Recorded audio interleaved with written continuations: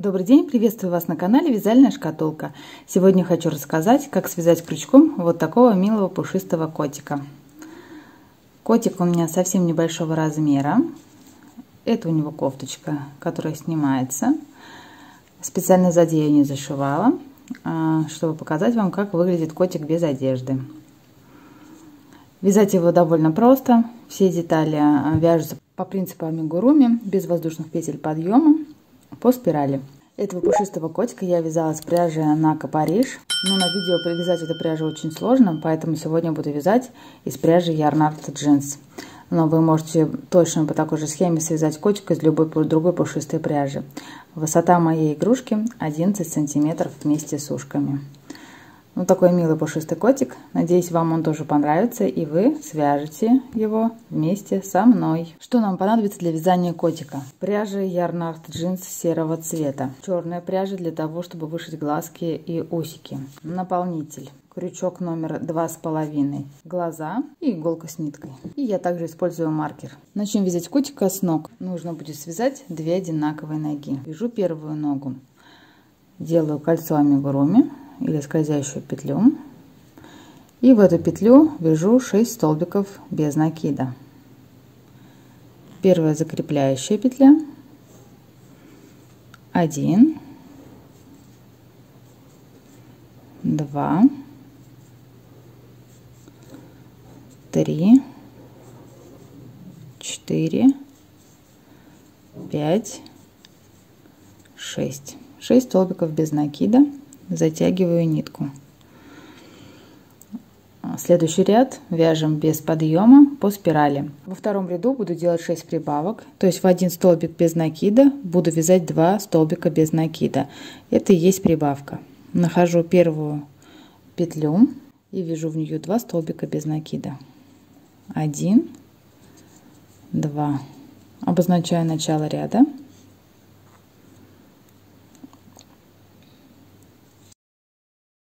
3, 4,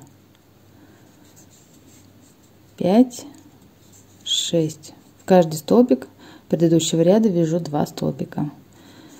7, 8, 9, 10, 11, 12. Готов второй ряд. 12 столбиков без накида. Теперь нужно связать 4 ряда по 12 столбиков без накида. 3, 4, 5, 6, 12 столбиков. И закончить вязание. Это будет первая ножка. Точно так же свяжите аналогично вторую ногу, но нитку не обрывайте, потому что мы, соединяя 2 ноги, продолжим вязать тело котика.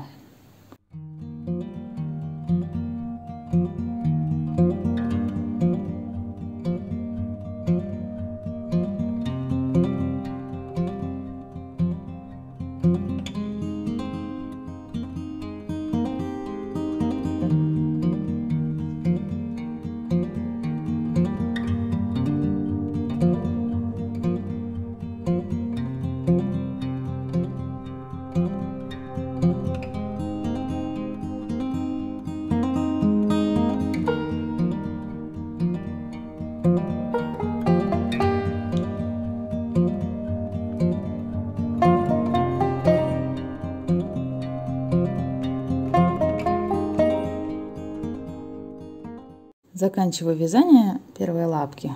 Делаю соединительную петлю в следующий столбик без накида и отрезаю нитку. Вытягиваю кончик. Первая лапка готова. Сейчас я свяжу точно такую же вторую лапку. Обе ноги готовы. Второй ноги и не отрезаю пряжу и продолжаем вязать. На одной ноге у меня 12 столбиков без накида, на другой ноге тоже 12 столбиков без накида. Соединяя их вместе, получаем 24 столбика без накида. Но для соединения ног я вяжу одну воздушную петлю и ее тоже буду обвязывать с двух сторон. Итого в 7 ряду у меня должно получиться 26 столбиков без накида. Таким образом мы уже соединяем 2 лапы нижние и переходим к вязанию тела. Воздушная петля И вяжу столбик без накида в любую петлю следующей лапки. Раз, два. Это будет первый столбик без накида из 26. Ставлю маркер, чтобы не потерять его. Начинаю обвязывать по кругу обе лапы. Второй столбик, третий, четвертый, пятый, шестой, седьмой, восьмой, девятый, десятый, одиннадцатый и 12 столбик. Сейчас перехожу на цепочку из воздушных петель. Вот она здесь. Перехожу на воздушную петлю, которая соединяет две ножки, и вяжу столбик без накида на этой одной воздушной петле. И это будет у меня 13 столбик без накида. Дальше вяжем вторую лапу, 14 столбик, 15, 16, 17, 18,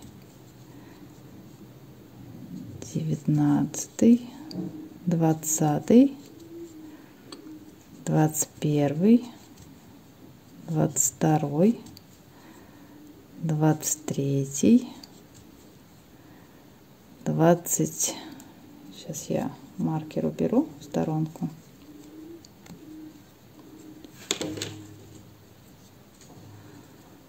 24, 25 столбик все еще на ножке. И теперь вяжу 26 столбик на воздушной петле. Такое соединение ножек получилось. 26 столбиков в 7 ряду. В 8 ряду нужно связать 12 столбиков без накида прибавкой, повторить 2 раза. Итого должно получиться 28 столбиков без накида. Давайте приступим. 1, первый столбик, маркер ставлю,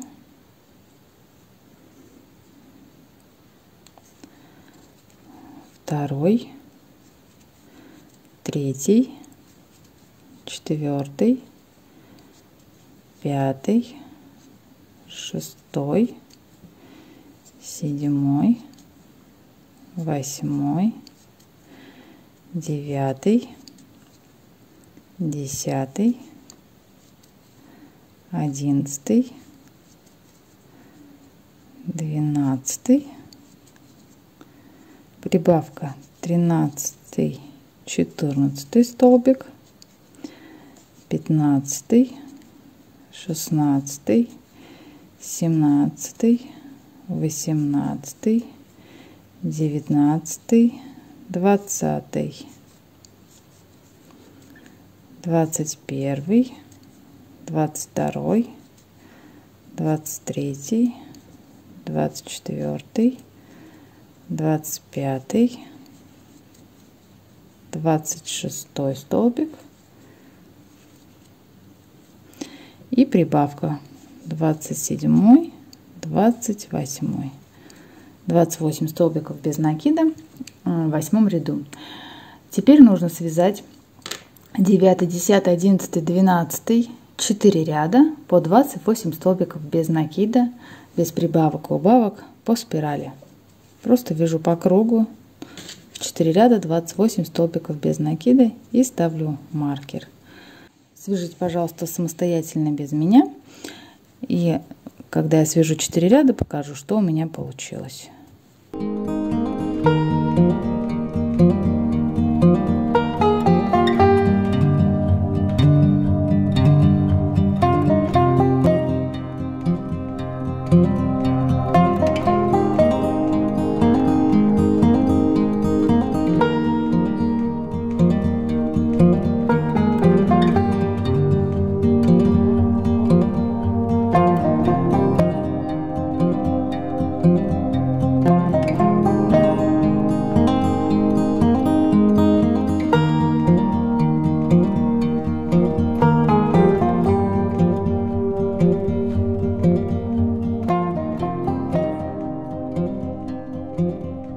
Я связала 12 рядов. Такая часть у меня получилась. Примерно половинка котика готова. Переходим к вязанию 13 ряда. В 13 ряду вяжем 2 столбика без накида, убавка. Повторяем 7 раз. И должен получиться 21 столбик без накида. Было 28. Сделаем 7 раз убавку и останется 21. Давайте приступим. 2 столбика без накида. Первый столбик. Ставлю маркер. Второй столбик. И вяжу убавку. 1. Давайте подробнее расскажу, как вяжу убавку. Ввожу крючок в столбик без накида, вытягиваю рабочую нить. Ввожу крючок во второй столбик без накида, вытягиваю рабочую нить. Это будет первая убавка. 2 столбика без накида. 1, 2. Как можно вязать второй вариант убавки? Подхватываем переднюю часть петли. Вот она. Первого столбика, переднюю часть петли второго столбика и вяжем обычный столбик без накида. Вторая убавка. Первый столбик, второй столбик, третья убавка,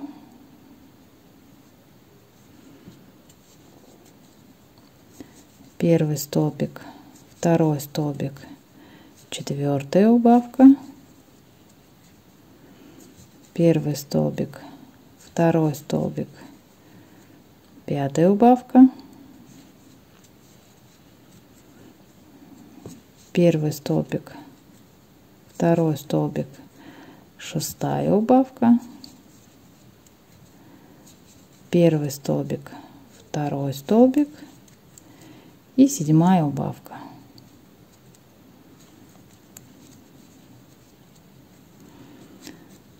Связала специально убавки разным способом, но, если честно, в такой маленькой игрушке особо не видно, где каким способом была связана убавка. Вы выбираете любой удобный для вас способ.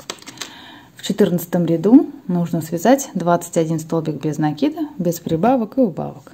Давайте свяжем самостоятельно 14 ряд. Я свяжу и расскажу, как буду вязать 15 ряд. 14 ряд готов, перехожу к вязанию 15 ряда. В 15 ряду будем вязать столбик без накида, убавка, повторять 7 раз. И в 15 ряду останется 14 столбиков без накида. Давайте приступим. Первый столбик без накида, ставлю маркер.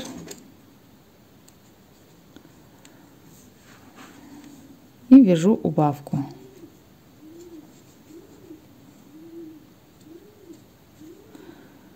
Один столбик без накида, вяжу вторую убавку.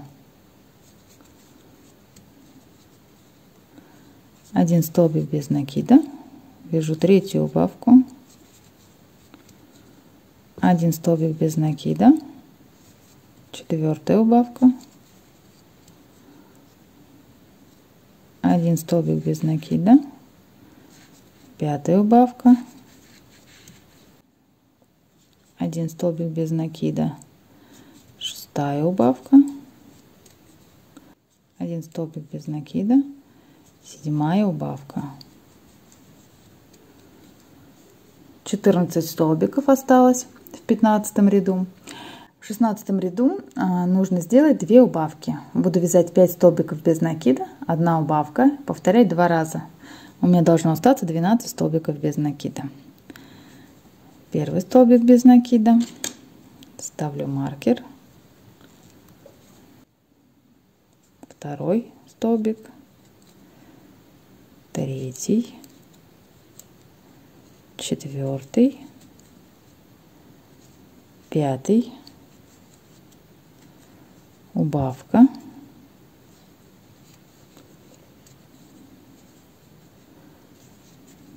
первый столбик без накида, второй, третий,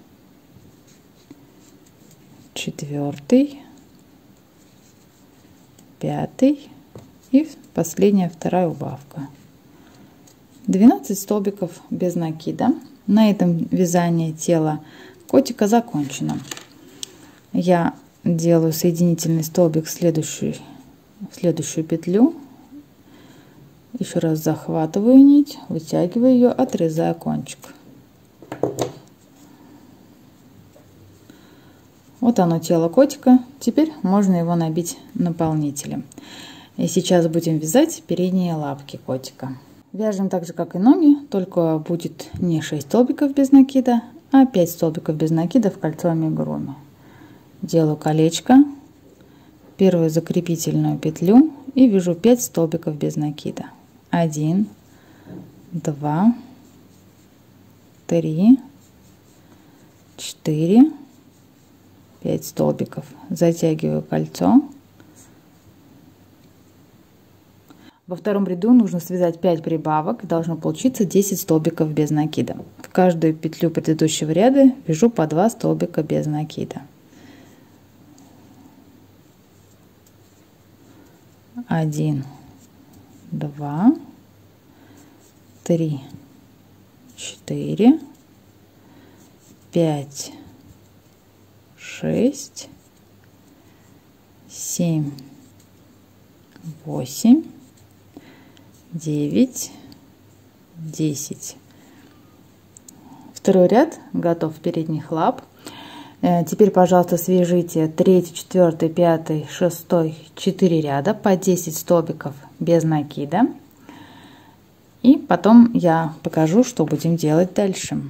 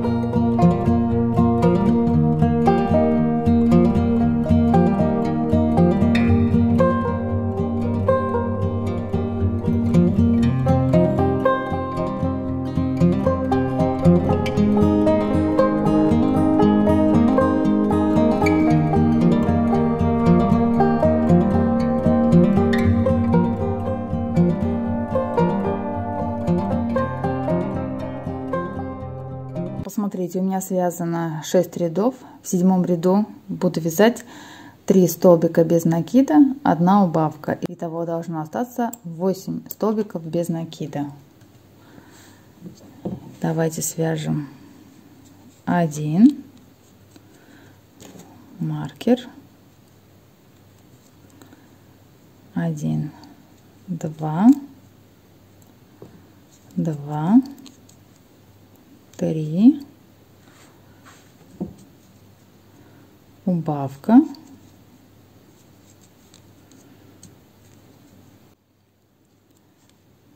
1,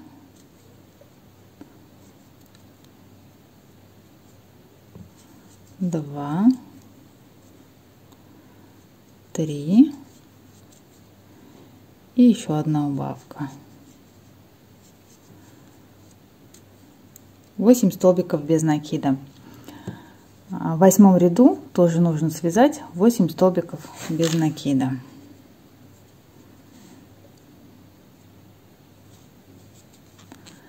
Один,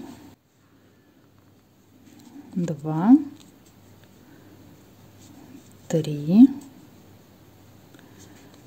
4, 5, 6, 7 и 8. Все, передняя лапа закончена. Теперь я следующую петлю делаю соединительный столбик и нитку отрезаю.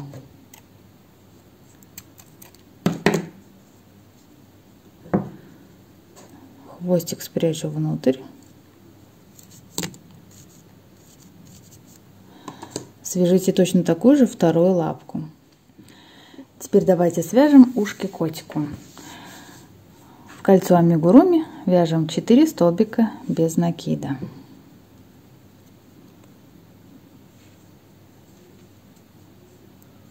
1, 2, 3, 4 столбика. Во втором ряду нужно связать 4 прибавки, то есть должно получиться 8 столбиков без накида. Немножко будет сложновато вязать, так как мало было столбиков. 1, 2, 3, 4, 5, 6,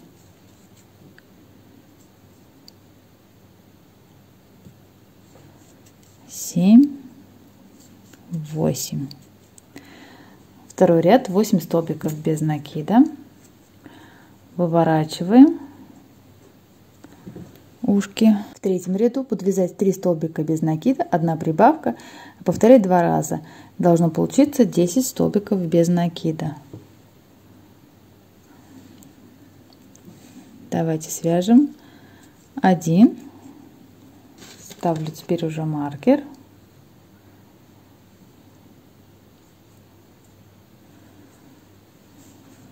2, 3, 1 прибавка. 1, 2, 1, 2, 3, 1 прибавка. 1, 2. 10 столбиков без накида в третьем ряду должно получиться. В четвертом ряду будем вязать 4 столбика без накида, 1 прибавка, и повторять 2 раза. В этом ряду в четвертом должно получиться 12 столбиков без накида. 1, ставлю маркер, 2, 3, 4, 1 прибавка. 1, 2,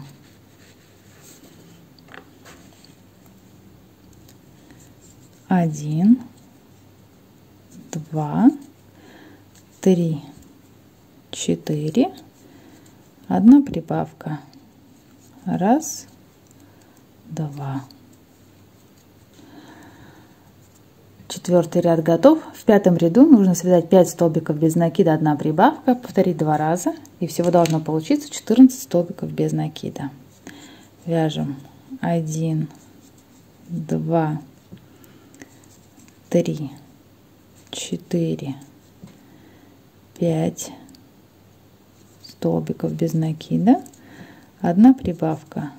1, 2,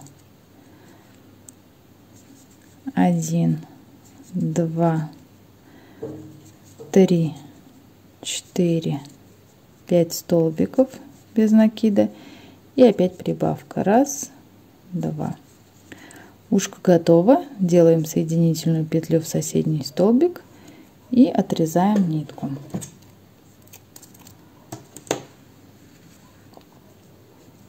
Вот такое ушко. Приступаем к вязанию головы. В кольцо амигуруми свяжите 6 столбиков без накида. 1, 2, 3, 4, 5, подтягиваю хвостик, 6. 6 столбиков без накида в первом ряду. Во втором ряду нужно сделать 6 прибавок, связать 12 столбиков без накида. 1, 2, 3, 4, 5, 6, 7, 8, 9, 10, 11, 12. 12 столбиков без накида во втором ряду. В третьем ряду будем вязать 1 столбик без накида, 1 прибавка, повторять 6 раз. В третьем ряду должно получиться 18 столбиков без накида. 1 столбик без накида, 1 прибавка. Поставлю маркер, чтобы не считать петли. 1 столбик без накида, 2 прибавка, 1 столбик без накида, 3 прибавка, 1 столбик без накида, 4 прибавка, 1 столбик без накида, 5 прибавка, 1 столбик без накида, 6 прибавка. Третий ряд готов. В четвертом ряду буду вязать 2 столбика без накида, 1 прибавка, повторять 6 раз, должно получиться 24 столбика без накида. Вяжем четвертый ряд, 2 столбика без накида, 1, 2 и 1 прибавка. 1, 2, 2 столбика без накида, 1 прибавка. Итак, свяжите до конца ряда. Четвертый ряд готов. Вяжу пятый ряд. В пятом ряду нужно будет связать 3 столбика без накида, 1 прибавка. 1, 2, 3 столбика без накида, 1 прибавка. В пятом ряду должно получиться 30 столбиков без накида. 1, 2, 3, 1 прибавка. Итак, вяжите до конца ряда 3 столбика без накида и сделайте 1 прибавку. 30 столбиков без накида в пятом ряду. В шестом ряду буду вязать 4 столбика без накида, 1 прибавка и повторять 6 раз. 1, 2, 3, 4 столбика, 1 прибавка. 1, 2, 1, 2, 3, 4 столбика, 1 прибавка. 1, 2. В шестом ряду должно получиться 36 столбиков без накида. Шестой ряд свяжите самостоятельно. Дальше нужно связать 7, 8, 9, 10, 11, 12, то есть 6 рядов по 36 столбиков без накида. Я свяжу сейчас до 12 ряда включительно, в 36 столбиков без накида. Покажу, что у меня получилось и как будем вязать дальше. Я связала 12 рядов, в 12 ряду последнем 36 столбиков без накида. Приступаем к вязанию 13 ряда. В 13 ряду будем вязать 4 столбика без накида, 1 убавка, повторять 6 раз и должно получиться 30 столбиков без накида. Первый столбик без накида, ставлю маркер.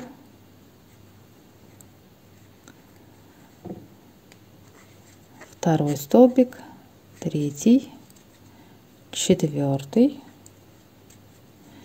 и вяжу убавку. 1, 2. Первая убавка.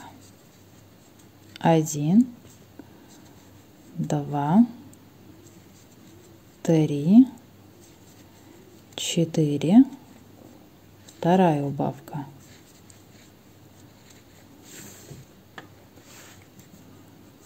1, 2, 3,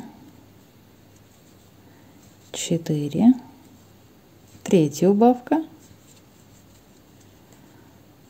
1, 2, 3, 4. Четвертая убавка. 1, 2, 3, 4. Пятая убавка.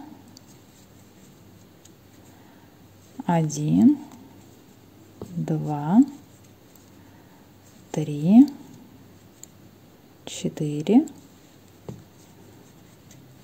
Последняя, 6-я убавка. Раз.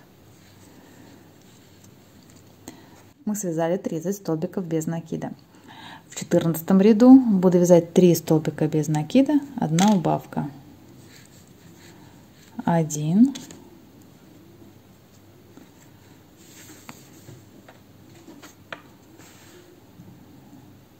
2, 3 столбика без накида, 1 убавка.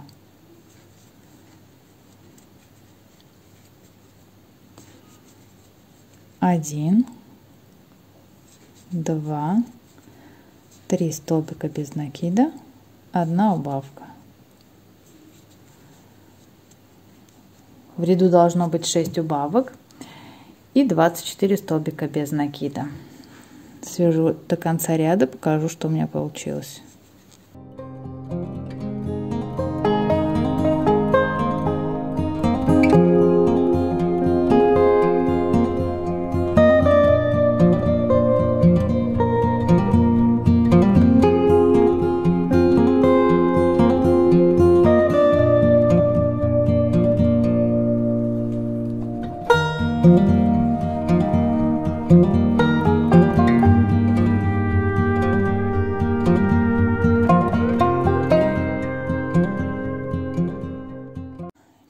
Ряд готов. В 15 ряду буду вязать 2 столбика без накида, 1 убавка.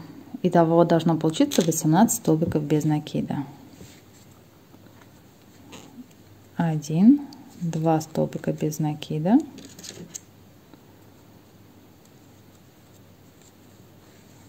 1 убавка.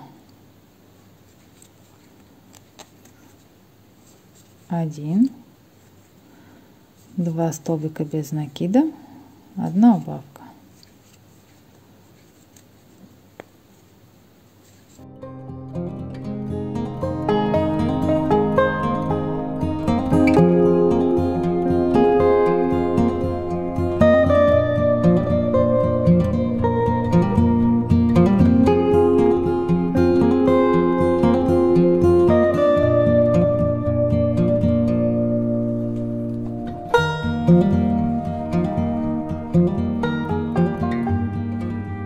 В 15 ряду 18 столбиков без накида.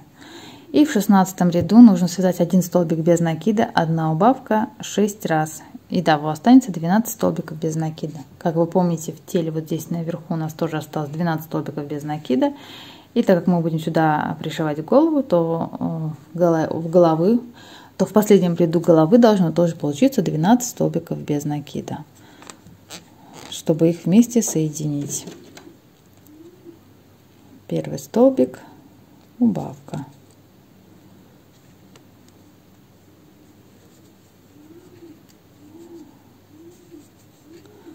Второй столбик, убавка. Третий столбик, убавка. Четвертый столбик,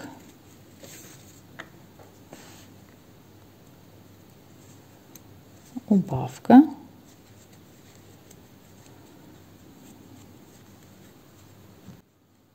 Пятый столбик, убавка.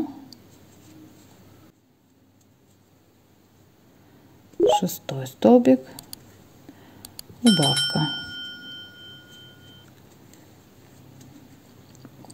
Голова готова. Всего 16 рядов. Соединительный столбик в следующую петлю и заканчиваем вязание.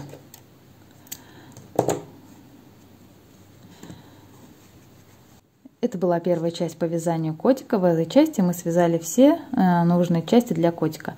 Во второй части я покажу, как я соединяла голову с телом и с остальными частями, и как я делала убавки, пришивала глазки, вышивала усики и носик. Надеюсь увидеться с вами во второй части.